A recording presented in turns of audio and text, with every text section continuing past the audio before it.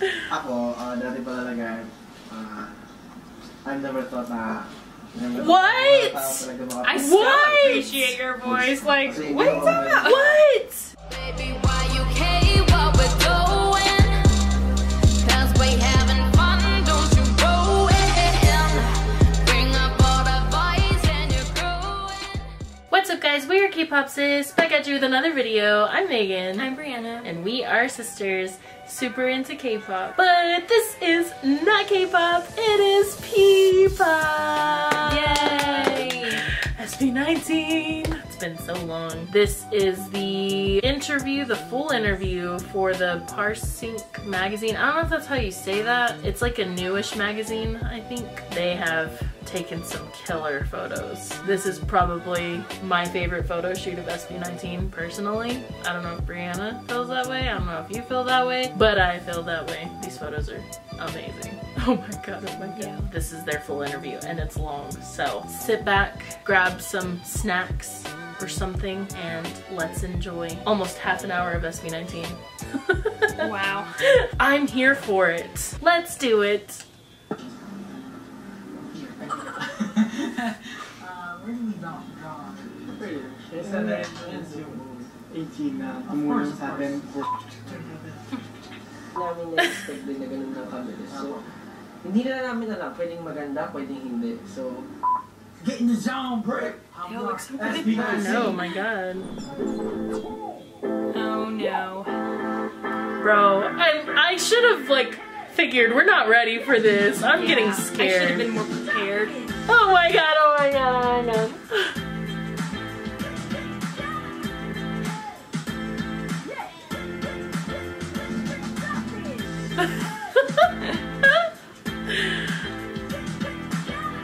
Oh my god! Of course. When I saw those photos, I was like, why? Why? Hand glowing on Ken. I bet it feels good too. Yeah. Oh my gosh! Oh my, you cannot pose like that. Oh god, it's like my favorite photo still from the entire thing. Oh my god, that was so cute.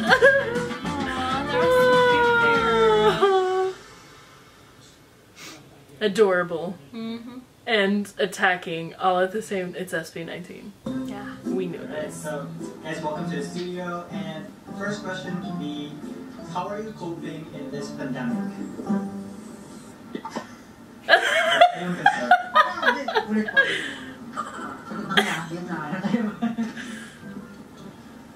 So ngayon po, so far, we're trying our best to be active, shoot. We're still practicing at home, kahit po na medyo hiwa-hiwalay kami, and tinatry pa rin namin if may chance na magsama-sama para makapag-practice, para po continuous pa rin yung mga continuous yung pagpa-perform namin, continuous na may entertain namin yung mga Filipino, especially yung 80s. Always hustling. So ngayon po, mas gusto po namin maging productive po. Kahit po ganito po yung situation natin ngayon. Gusto pa rin po namin na yun nga, sinasabi ni Justin, maging active para sa fans namin. And para rin sa amin. Yes, kung hindi man kami gumagawa para sa fans namin ng mga bagong contents, nag-iisip kami ng mga bagay para ma-improve yung skills namin, katulad po ng pag-video style, ibang part naman bukod sa performing. What else? Ako po, nag-aaral po ako gumawa ng music, naging beats. Nice. Po, nahihilig po mag-workout, katulad po English, kaya nga po namin. Basta po, para mabulo po namin yung oras namin, or magamit namin yung oras habang nandito tayo sa pandemya. yes. Meron may adjustments na nangyari, pero like, for the few months of having this pandemic, medyo nahirapan din kami mag-adjust. Takot din kami. Pero parang ngayon kasi syempre yun nga parang kailangan mo lang embrace yung change, ganun talaga, hindi mo maraming bagay na parang hindi mo ina-expect na mangyayari. So we have to adjust, we have to move on, and ayun, hindi naman titigil ang mundo sa isang iglap lang. Thank you. So true. What's your message to your fans who are struggling with the pandemic? Para for 18, alam namin na same lang naman tayo ng pinagdadaanan.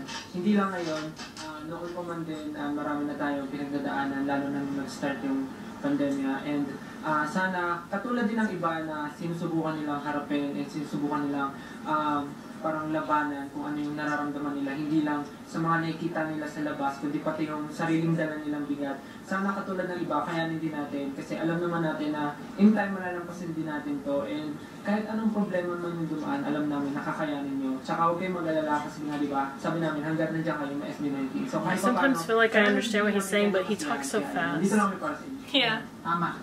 Patuloy kami gagawa ng mga That was sweet. Great message. Katulad nga po ng sinabi ni Stella na kung walang 18, walang SB19, and the way they keep going to Josh, and he's like staring into my soul. Like, just look at him! Actually nun, kumbaga, huwag kang matakot lumaban kasi may mga tao sa paligid mo na nagmamahal sa'yo and tutulong sa'yo in times of need, katulad nga po ng kinakarap natin pandemya. So, how do you keep yourself inspired, or where do you I draw love your the messages they inspiration? have. Yeah. Stop! Isa na yung 18 na tumulong sa atin for reaching this situation. I mean, kung nasa tayo ngayon dahil sa 18, so isa po sila sa talagang nagbibigay inspirasyon na para gawin namin, mag-continue kami sa mga projects, sa mga araw-araw na ginagawa namin to be productive. And syempre, yung family din namin, of course. You were right about Josh. Ayun, isa sa mga inspiration namin. Oh my God! Isa't isa, yung mga pangarap namin, na may mga goal kami na pinangako sa isa't isa. So, ayun po, kailangan namin talagang galingan and mag-continue. Para sa akin, inspiration ko, aside from my family, my friends, siguro, kumuha ko ng inspirasyon sa sarili ko. Kasi, ginagawa ko to para sa akin. And dahil pangarap ko, this is my dream, so I'm really trying my best para maabot namin yung mga kung ano yung nasa yung mga goals ko, ayun ko, gusto kong ma-achieve sa buhay. Tama naman. Kasi nga, di ba, syempre, 18 yung dahilan kung bakit nandito tayo ngayon. Yes. And syempre, as time passes by, gusto natin makapagpakita tayo ng better performers. Kumbaga, gusto natin mahigitan or maibalik lahat ng ginagawa nilang effort para sa grupo namin. So, kami talaga nag-strive kami para maging better performers. Like, nag-iisip kami ng mga bagong bagay para ma-entertain yung mga 18. And, this feels so serious. Kami kasi sila yung nagiging dahilan kung bakit kami nagpapatuloy at bakit kami nag-improve. You guys mentioned about your achievements. It's funny because I feel like the opposite. Like I feel like they give me inspiration. Yeah, so true. Yeah. Ano tingin nyo? To like biggest achievement. My biggest dream. Maraming masasabing awards and all. Pero yung biggest achievement, yung parang feeling namin na nakaka-inspire. There you go. Yes. Yung goal namin as a group, yung makatulong sa ibang tao through our craft. Well, so parang they have achieved that goal. It's working.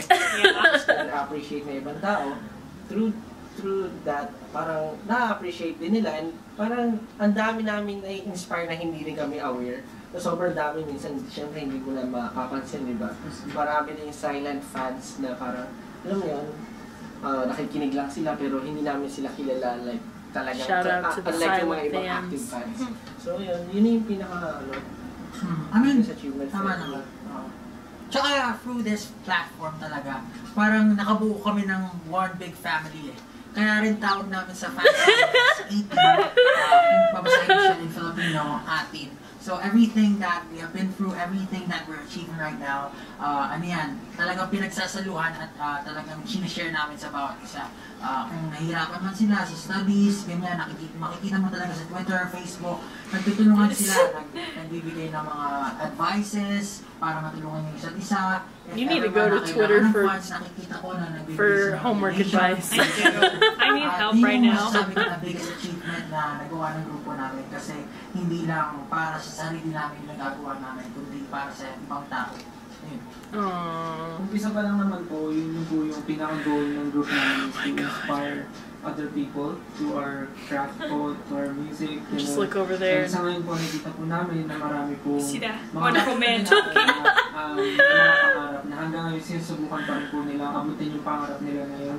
Kahit kasabay po ng pandemya, alam po natin, mahirap po yun. Pero gumagawa po sila ng iba't ibang klase ng paraan para maabot po yung pangarap nila. Like, ayun po, may mga 18 po na sobrang mga magagaling Yes! po artists, and meron din po It's mga true! 18 na gumagawa po ng song about SB19. Mga Yes! I love those too! Nakakataba po na puso makita ng ganun. Kasi hindi lang po kami nakaka-inspire sa kanila, parang sila rin po nagiging inspiration ng iba, yung mga tanga pong sumubok.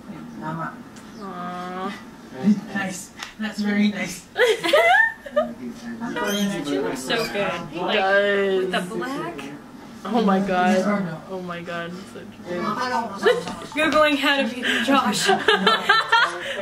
She fix my hair. You guys have fears. Like, what's your biggest fear? Oh my god. Let's start with Ken. No, my god, his face. Wala yung pinagkukuhanan namin ng lakas, which is yung fans namin. Kasi siguro lahat naman siguro ng artist na siguro na pag wala na silang sumusuporta sa kanila. Parang ay I'm sorry. Oh my god, I'm cute. Sorry, I'm sorry. It's just manghihina rin sila. So kung wala yung fans namin, feel ko manghihina rin kami. Aww. We're going nowhere. Sabi ko kasi, syempre, ang dami eh. Parang hindi ko alam ano yung biggest doon. I relate! I-share na lang na fear. Nabasa ko lang siya dun sa Facebook. Parang, nakarelate ako. Parang sinasabi doon na, parang natatakot kang makita ng tao yung ayaw mong makita sa'yo. So parang every time na, kaya parang, alam mo yun, conscious sa sarili. Isa rin yung siguro sa takot ko na, Takot mo ipakita yung sarili mo. Hindi. Parang meron ako nakikita na ayaw ko. Tapos may kita ng tao yun sa akin. Ayun yung isa sa bagay na ayaw. Once na makita nila yung bagay na ayaw ko mismo. Parang ayaw ko. You know, I actually felt like that last night. I was talking to someone. Ever since I was a kid, parang feeling ko sa sarili ko, failure na ako. Tapos parang I agree. Hindi ko ina-expect na mapupunta ako dito after all these years na parang, ayun, kasi kala ko dati patapon na yung buhay ko, ganyan, parang hindi ko, yun, ganyan, parang, so, takot na takot ako mag-fail kasi parang, ang dami ko na yung pinagdaan na I think everybody can relate to that, to some extent. So, I like try so hard to be successful. It's like my biggest goal. So if I fail, it like messes me up. Sige. I agree. Actually, before I even became a member of SB19, Wow. takot talaga ako mag-perform. Takot ako sa big crowds. Pero love na love I can kind of relate to I feel that. like I relate to all of these. Para sa akin, I used to be really scared of being in front of crowds. Frustrations ko, masaya ako, I'm so scared kung in front of crowds. And through that, na-release ko yung stress ko. And ever since na gumawa ako ng kanta, ever since nakasulat ako ng kanta, lalo na yung gawa ko, which is yung story ng SB19, nakita ko na maraming na-inspire, maraming na-motivate, maraming nabukayan ng loob, maraming nagpatuloy sa pangarap nila. Masasabi ko lang, dati sumusulat ako ng kanta para sa sarili ko, para matulungan yung sarili ko. Ngayon, sumusulat na ako ng kanta para matulungan din yung ibang tao, hindi lang yung sarili ko. So, feeling ko yung fear ko na yun na-overcome ko na dahil sa nakita kong effect, which is yung butterfly. Kumbaga, patuloy. Kumbaga yung pangarap ko, finish ko, nakakita ng iba na pinagpatuloy na yung pangarap nila, nag-share na, parang napapasa na sa iba. So, I think, naging successful ako sa pag-conquer ng fear ko. So, Yes! This a fear na. Sama. Tsaka no fear. Hindi, joke lang. ako po, dati, pag tinatanong ko, parang, Oh my god! All of those! Yes to all of those, my god! Pero ayun po, lately parang na-realize ko, parang habang tumatagal po, parang mas nakakatakot ko pala. That's when you know you've gotten real personal with yourself. Kasi parang, It's deep. parang habang nandito po ako sa parang career po na tinataka ko, parang ang dami-dami ko pong mga naiisip, mga nare-realize, kasi hanggang sa nagugulat na lang po ako, kalaban ko na po pala yung sarili ko. Parang ang dami ko na po realizations, and parang kahit yung sarili ko po, kini-question ko na. Parang, ayun po, parang, ayun po, ang hirap lang isipin na parang tinatry kong mag-grow, pero yung sarili ko mismo yung naghila sa akin pababa. So parang habang nag-overthink ako ng sobra, parang mas dun po ko, parang dun po nawawala yung glow sa akin. Parang light stick na parang tinatry kong umilaw, pero parang Oh my, that is deep. That was beautiful. It was. And I can so relate to that so much. Pagiging vulnerable ka sa criticisms, ganyan. Maraming masasabi yung mga tao sa'yo na pwedeng kabagsak mo, pwedeng ipanghina ng loob mo, and pwedeng mo rin parang gamitin para ma-motivate ka. Merong times din talaga na nakikita ko yung gano'n na parang pag-persist. Yeah. Ayan, parang hindi mo naman kailangang isipin, pero iniisip mo kaya nanghihina yung loob mo at nanghihinaan ka ng loob. Ayun po. Pero meron din naman times na talagang I especially felt that whenever I was performing. Magagawa mong ma-overcome dahil nga sa mga I feel that a lot. Ayun lang po. Sana hindi sila panghinaan ng loob na tahakin yung ganito. If ever man na gusto nila maging artist or mag-release ng mga kanta, sana hindi sila panghinaan ng loob. Yes, keep going. Right. Oh my! Not like Okay.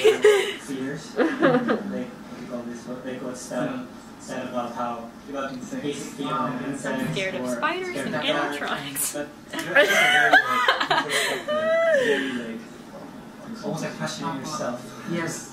Very Mahirap yung truth. yeah, metaphorical.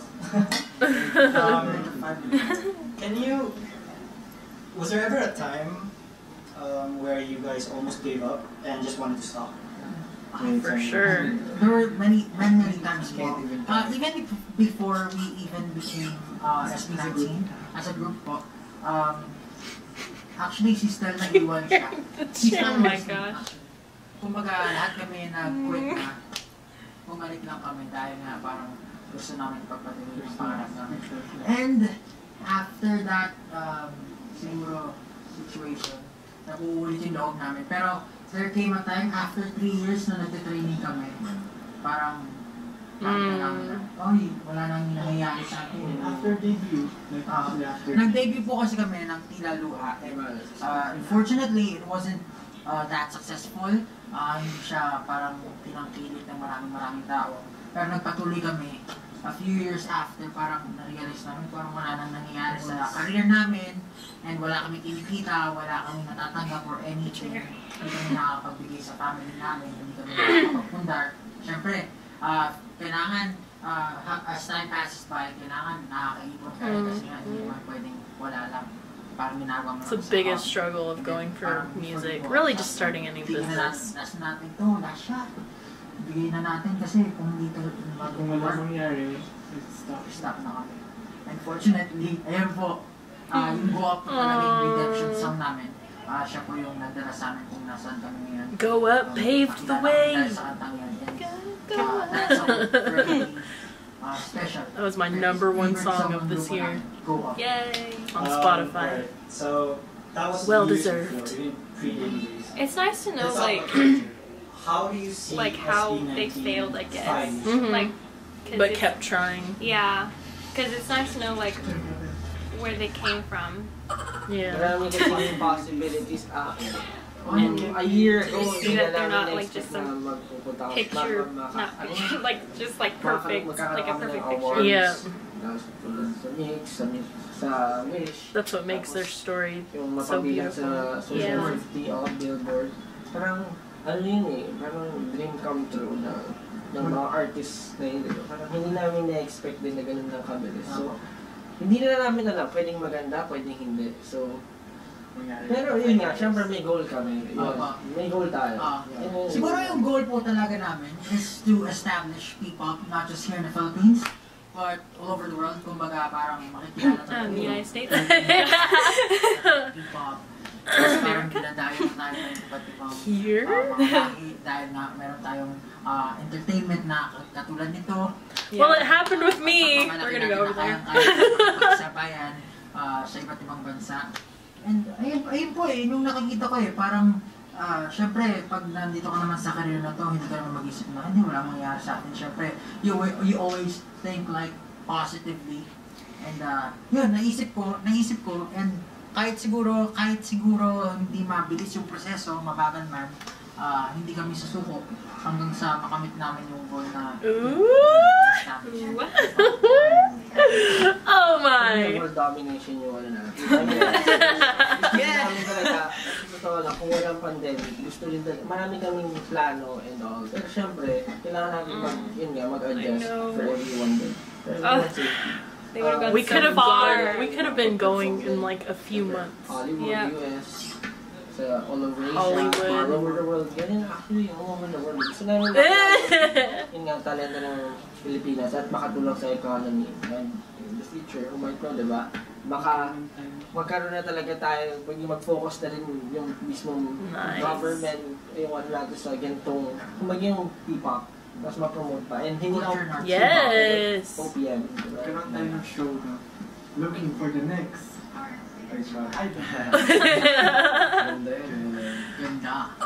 What's the best compliment you got from someone?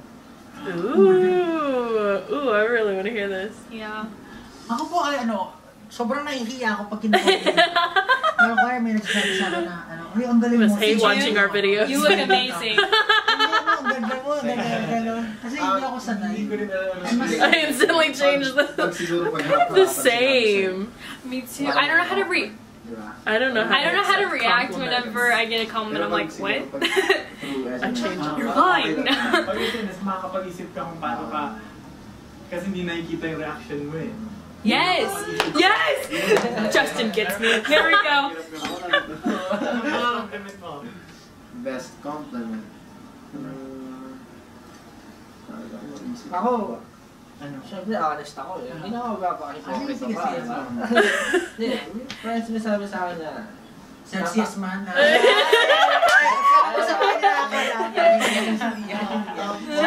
To those who are not aware. Yung best compliment na parang narinig ko. Parang may sense yung mga pinagagawa mo. Parang mga sinasabi Oh my ko, God. parang iniisip ko, gano'n. Hindi lang parang yun yung best compliment. Kasi, syempre, ibig sabihin, para for me, so, hindi naman pala ako weird. That makes sense. Talaga naman, kasi minsan iniisip ko, baka weird lang ako, gano'n. Oh, I relate.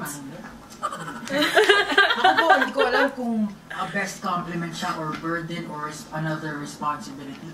Pero, since yun din naman yung gusto ko rin naman makatulong sa mga ibang tao through my story, through our story, siguro yung best comment is, your music saved me. Your music saved my life. Kumbaga, kung iisipin mo, ang laking impact ng nagawa mo sa buhay nila, hindi lang para sa sarili mo. Kumbaga, ikaw yung naging dahilan kung bakit gusto nila lumaban sa buhay. And sobrang gandang feeling, sobrang nakakatuwa, sobrang fulfilled as an artist. I'm sure it's a lot of pressure too. Like, I'm sure it's a great feeling, but also, talagang iba yung feel. I don't know. If people say that. Yeah. Yeah, it's really overwhelming, I guess. Yeah. Siguro mo Ang sa taas ng note. Hindi. Feeling ko parang yung mga friends ko before. Kasi kilala po nila ako sa sobrang loko-lokong tao. Parang loko-loko na friend, parang laging, hindi mo masasabi parang sobrang loko-loko. Pero ngayon po pag nakikita nila ako, parang nasasabi na, uy, nagbago ka na, parang nagbago na yung paano mo sa buhay, parang pag-iisip mo kahit paano nag-level up. Kasi ako po aminado, isip bata pa rin po ngayon, pero yung mga friend ko, sinasabi ko nila na kahit paano nag-iba na po yung level of thinking ko. So feeling ko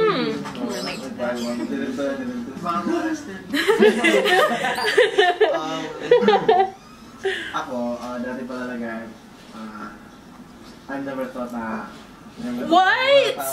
I still appreciate your voice. Like, what are you talking about? What? Hindi ako, hindi ako confident sa voice ko kasi yung range ko mababa lang. Oh my God. What? Not a good thing though. What? Sabi ko sa kanya dati na, hindi naman maano yung boses ko, yung mababa So? yung boses ko, hindi. That's still amazing though. It's amazing. I mean, I'm sure he knows that now. Yeah. Na-appreciate ko na yung boss ko dahil may mga tao na ka-appreciate mo. We so appreciate your voice. So appreciate it. Pero bukod doon, other than, hindi ko lang compliment siya, pero parang na-appreciate ko every time na parang tinatrust ako. Parang kayo sa isang bagay. I trust you, trust you. Ganyan, sa yung kwarto, parang medyo... Atid mo ako sa bahay, ah. Parang alam mo yun. Ibig sabihin, tinatrust nila ako sa bagay na yun. Ibig sabihin, alam nila na kaya ko. So parang compliment na rin. Okay na lang. Walang choice. I would trust you with $1,000. Sa pag-choreograph, siya talaga yung ano namin. Siya yung nilalapitan namin. Siya yung malakas doon. Diba? Ha? Ay, si ano, diba? Oo, kati ka na. Sige. Hi, I'm Justin. Hi, I'm Ken. Hi, I'm Stel. Hi, I'm Sejun. And I'm Josh. We are SB19. Yeah, you are. For the premiere issue of Parcinq magazine. And please make it available for US people or everybody in the world to order online. Please. I beg of you. Wow, is that it? Is it over? I was right though, Parcinq magazine. That was it. I mean, that did feel long. That didn't feel 25 minutes long. Oh my God, a video of us is trying to come on. Oh my gosh! That was weird. I mean, us. Wait, what? I was like, wait, what? A video of us tried coming on. That was so weird. That's weird. Because we're on our channel. We don't watch ourselves. Sorry, that threw me off a lot. I cannot believe it was suggesting a video of ourselves. It's never done. Has it ever done that? We are on our channel, right? Barely certain we're on our channel. We're on our channel! Why is it suggesting our own video? That's weird. Oh, it says search results for SB19 and no video was on there. The one that it suggested to us. Just because I searched SB19, we came up. There's so much more SB19 than our reaction. I don't know.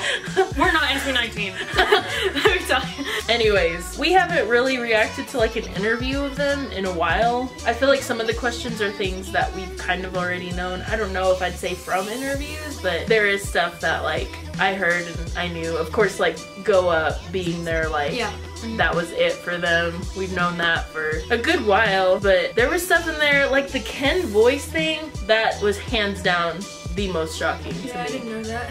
I did not know that. I thought he should be really confident in that. The way Ken sings, me being a vocal coach and me working with voices, and I don't know when he was feeling self-conscious about his voice, but from everything we've reacted to with Ken, I personally never heard, and I think that's what takes me by so much surprise, is that I personally never heard any insecurities while he's singing. It sounds opposite. It sounds like he's confident in the way he sings. He's confident in his voice. And maybe he just had to like really push himself to be there, but I've never heard a hint of no confidence in Ken's voice before.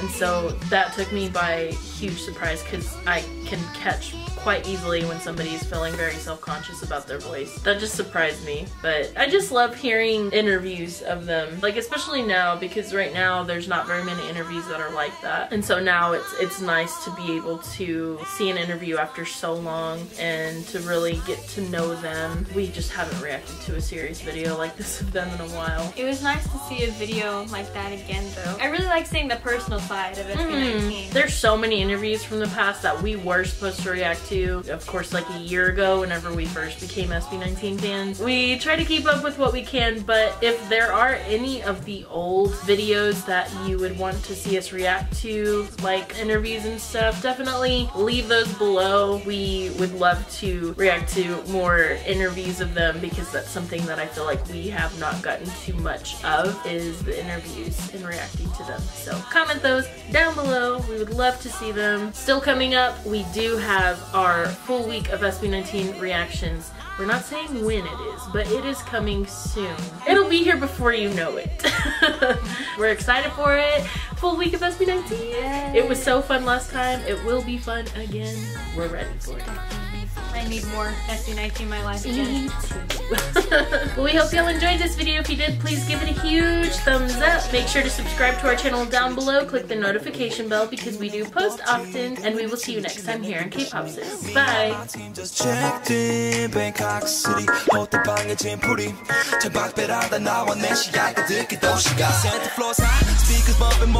TV 트니까 tongue jerry and tired on the what to say. I just tell my rules of his cool crowd.